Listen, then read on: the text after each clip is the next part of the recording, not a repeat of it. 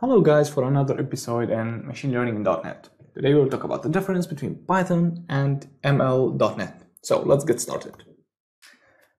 I will start first by answering the question, why Python for machine learning? Why always everyone use Python for machine learning? What are the amazing reasons actually behind this? There are a set of steps that made Python actually the #1 programming language for machine learning, but this doesn't prohibit other languages like C#, F#, Java, or Go to build machine learning models as well and consume it. But let's discover why Python is that. First, Python born in a scientific environment. So from the beginning of the early age of Python, it was created and used by scientists. So it became very popular between them because it was first released in 1991 in the National Research Institute for Mathematics and Computer Science in Amsterdam. Then the nature of the language as an interpreted programming language made the developers or the people who write code in Python know there is no worries about the compilation and this process of software development. Then, if we come to the syntax of Python, probably it's the easier programming language that's existing out there. Very, very simple, very clear, and humor readable. Everyone can read Python. There is no the complexity that you can find in other programming languages that only developers can deal with. Also, at the beginning, when they used it for the world of machine learning, they just used Python naturally, like let's say this. But because that was a long time ago, during that journey, actually developers and the community around the globe built a huge number of tools and packages that allows Python developers to manipulate data, create models, evaluate them, consume them very, very easily.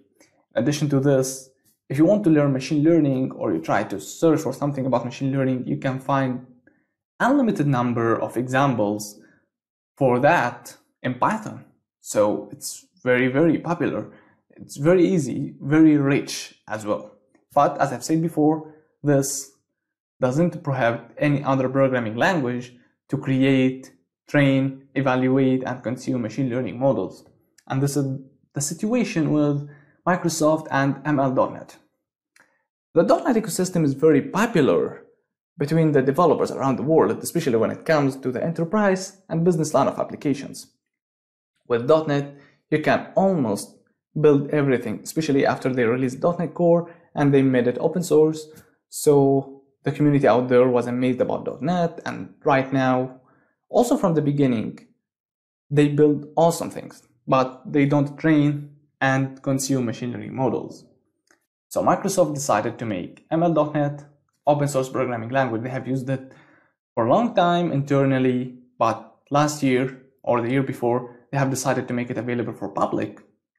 And this gives the ability for developers to create machine learning models in .NET. Actually, there are also many reasons why you use ML.NET over Python. First, if you are a developer, you have huge enterprise systems or business systems, or even normal applications for customers, not only business targeted, and you want to add AI functionality, but you want to go very, very deeply in the world of machine learning or something like this, ML.NET is just perfect for you. Also, as I've said, there is a huge number of developers who are addicted to .NET ecosystem. They love it. They love every part of it. They don't want to go outside. But as I've said, there is no way to make machine learning models. So right now, ML.NET gives you this ability to create models, and not only simple models. You can make very, very awesome things. And also, after .NET Core became open source, you can see right now, especially on GitHub, on YouTube, and the blogs of the community of .NET developers, they are just creating magnificent things with .NET, magnificent packages to do a lot of cool things. So it's just being developed very and very quickly by the community. So right now, ML.NET completes that development by adding the ability to create machine learning and deep learning models in .NET.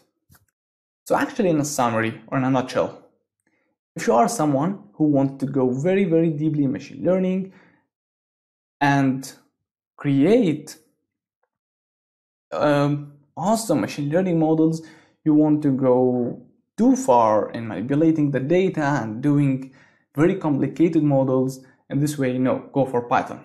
But if you are a software developer, you're having your own software that actually right now is running, or you want to make your own software, but you want to add AI functionality for that software, machine learning is just perfect for you. And the future for ML.NET, Microsoft is right now is just working very hard on it, and every day there are a lot of new things being added. So there is a very big future for it.